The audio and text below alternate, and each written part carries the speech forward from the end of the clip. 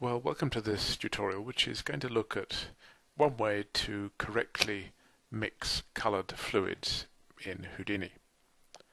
So what we start off with is a very basic and ultimately incorrect way to mix fluids. And the first thing we need to do is make our fluids colored. And you can do that by creating your own emitters for the fluids. And in this case I've created two identical emitters. If we dive inside, we can see that we just have a polygonal circle, and then I'm using a point sop to add a color attribute to the points on the circle, and then we're adding this attribute here which we don't actually need. I'll get rid of that. So we're just adding color data, and then the second emitter is exactly the same, except that we're adding a different color, red in this case. And we can see that that's reflected in the color of our two circles. And what I've used is the particle fluids tool, and I've used the emit particles from object tool to first of all create my fluid using this first emitter, and then add the second emitter as well. And this is the auto dot network here, so let's have a look.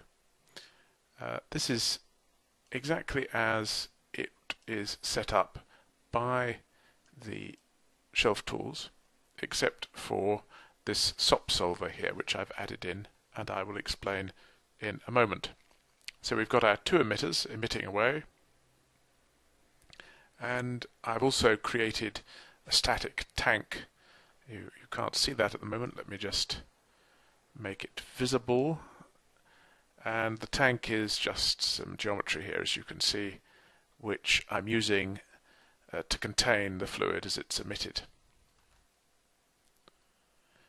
So this is just going to emit the fluid from those two circles, and by default the attributes on the points of the circles will be transferred to the emitted particles. So in this case the emitted particles are going to inherit the color of the points. And let's just play this through, and we can see that we're getting a colored fluid. And that color is being transferred even when we surface the fluid. And I've got, let's turn off the tank again, I've got my fluid surfacer here in this node here, which is also set up by the shelf tool, and this is the node which does the surfacing. What happens is we're bringing in just the points from the DOP simulation, and then we're using this particle fluid surface node to turn those into a fluid surface. And I made a couple of changes here, but the only one that we really need to worry about is here on the Attributes tab, where I've asked this node to inherit from the points the CD attribute.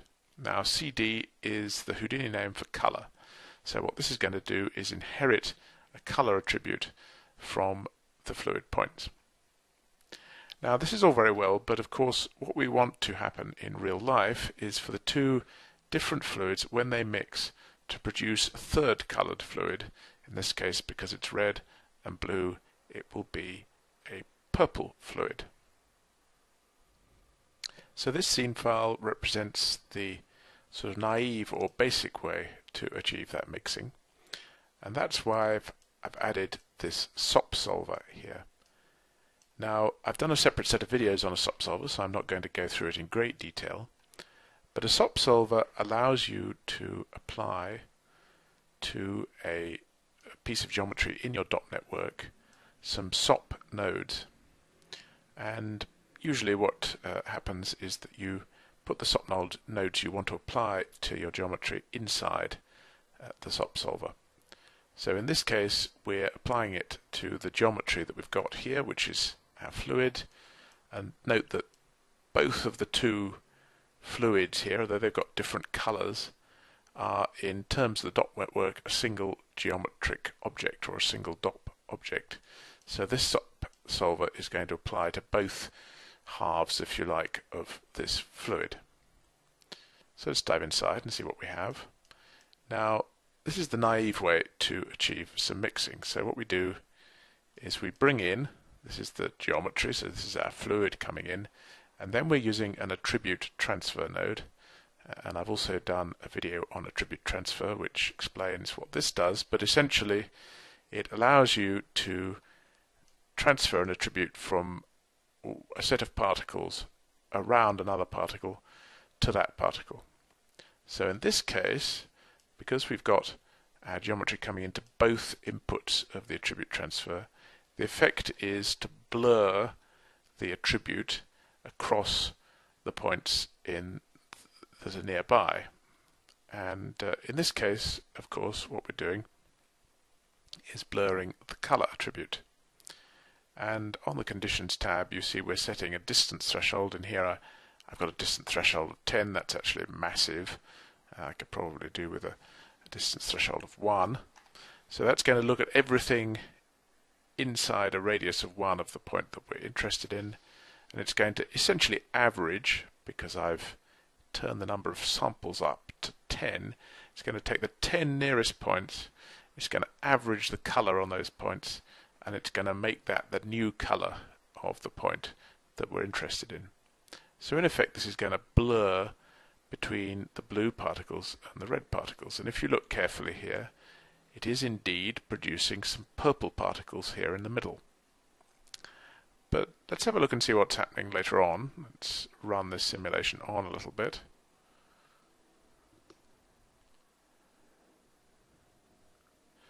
And I'll zoom out.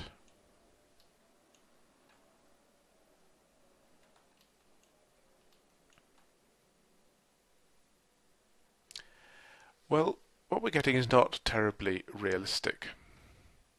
Let me stop that for a second. We're getting these patches of purple, but we're mainly getting red and blue. And the reason for that, if I just focus for a moment on the points that are being imported, the reason for that is that the collision of these blue points and these red points is tending to force all of the blue points over to this side of the tank and all of the red points over to this side. And what's happening is, although here at the center, when the points clash, the attribute transfer is going to average the red and blue colors to produce purple. When that same particle is forced out towards the side of the tank, it'll find that it only has red particles around it, so it's going to revert to being red. So how can we deal with this? Well, it's obviously unrealistic, because we all know that when two differently colored liquids have mixed, in general, once they become mixed, they don't unmix themselves again. So what ought to happen is that once a particle has become purple, it should stay purple and not revert to being blue or red. So let's have a look at a more sophisticated way now of achieving that result. So this may look like a very similar setup, and in fact I still do have two emitters. But instead of using a color attribute to determine the color of the fluid ultimately, what I'm doing here is creating a start color attribute, and I'm also creating a current color attribute. And by default they start off as the same value, so the current color will have the value of the start color. And you'll notice that I'm not using a color attribute, I'm only using a single float. And what I'm doing is using that float to represent the color.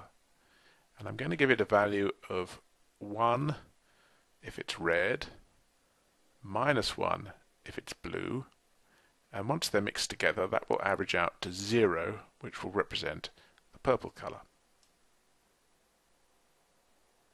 And of course the second emitter is exactly the same, except that we're giving it an initial value of -1 instead of 1. So let's now have a look at the Auto.NET network, and this is absolutely identical to the earlier network, except as regards the SOP solver. So let's have a look now inside the SOP solver, and it's a bit more complicated than the older version. So the first thing I'm doing is creating a new attribute on all of my points called new color, and this is just going to be a temporary sort of holding attribute which is being used to store the color temporarily. And I want to set it initially to the value of the current color of the point. Now, the current color of the point you can get, you have to get it using a point function. You can't use a local variable because in the SOP solver the local variables aren't available. You're going to have to use the point function, and of course point takes first of all the name of the geometry that you're referring to, and I'm just going to take it at this node here. The current point number, which is $pt, that's the variable representing the current point number. The current color, color is the name of the attribute we want, and because it's just a single float value, this final index is 0. So this is going to set up the new color to equal the current color.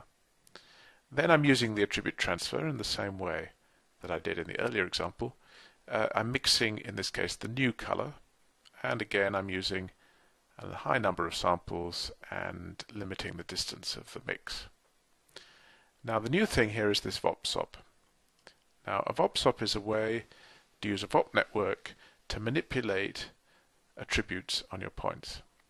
So it's to perform calculations on the attributes on your points using a visual programming language. And I've done some videos on using VOPs in a shading context, and really the principles are exactly the same for a VOP-SOP. All that's happening is it's going to manipulate data on your points. So let's dive inside this and have a look at it. So when you first create a VOP-SOP, you get these two nodes, the global node and the output node, for free. But in this case we're not going to use either of those. The first thing we do is bring in the attributes that exist on our points.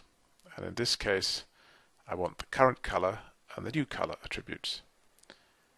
So I do this by using a parameter node, and making sure the name is the same as the attribute I want to bring in, and also that the type is the same, so in this case just a single float. And I've set these parameters so that they're invisible. That's because we want them to get their values from the points in our geometry. We don't want them to get their values from the interface up here on the VOP-SOP. And then the new color attribute, I'm using here the same technique to bring in the new color attribute. I then take the absolute value of both of these, so that takes away the sign. And the reason I'm doing that is because then I can compare them. And I know that when the fluid is perfectly mixed, the value of this color attribute will be 0, because the average of -1 and 1 is, of course, 0. And the rule I'm trying to implement here is that once the fluid has mixed together, it cannot become unmixed. So what we want to do is compare the new color, which is the mixed color, with the current color. And if the new color is more mixed, in other words closer to 0 than the current color, then we'll use the new color. If it isn't, then we'll just stick with the current color. Now we need to take the absolutes because, of course, when, for example, the current color is -1 and the new color is -0.5, the calculation becomes a little bit more complicated unless you take the absolutes. So we're taking the two absolutes, we're comparing them, we're seeing which is less than the other one, and we're then using a two-way switch to either take the current color, if that's the one that's closest to 0, or the new color. And then I use a further parameter node here, and I set this to export always. And again it's called color, and it's got the same type, float. So what this is going to do is set that attribute, that color attribute, on our points to the new value. And the new value is either going to be the existing value or the new color if that is more mixed. Now notice one of the other things about a SOP solver is that the data that comes in here is then fed back in at the next frame. So if we change the color, that'll be remembered, and at the next frame you'll get that new value back in here, and it'll keep cycling round, and so you can keep changing it and the fluid will mix. We need to do something else to make this work, which is here on our particle surfacer. I need another VOP-SOP, and you could obviously implement a special shader which would use the color attribute to calculate the shading of your fluid, either red or blue or mixed. Or you can just use a VOP-SOP to set up a color attribute on your points based on that color attribute. And that's what I'm doing here. So let's dive in. So first of all, I'm using the two parameter nodes here, first color and second color. And let's have a look at these. And I name the parameter first color, and then $OS here means that will also be the name of the attribute. So first color and second color. Now in this case, I'm not making them invisible, and that's because I want them to appear in the parameter editor here of the VOP-SOP, so I can set the two colors, except I've unfortunately named them both first color. Let's just change that. This is meant to be named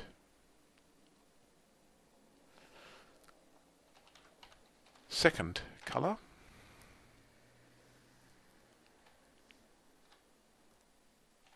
So there we are, first color and second color. You can now set that in your parameter interface. And the other attribute I want to bring in is the current color, which is an attribute on the points. And this is just a float, not a color, as you remember, and we want to make it invisible. Now the current color can vary in value between -1 and +1, and this node here, the Colormix node that we're going to use, is going to expect a value between 0 and 1.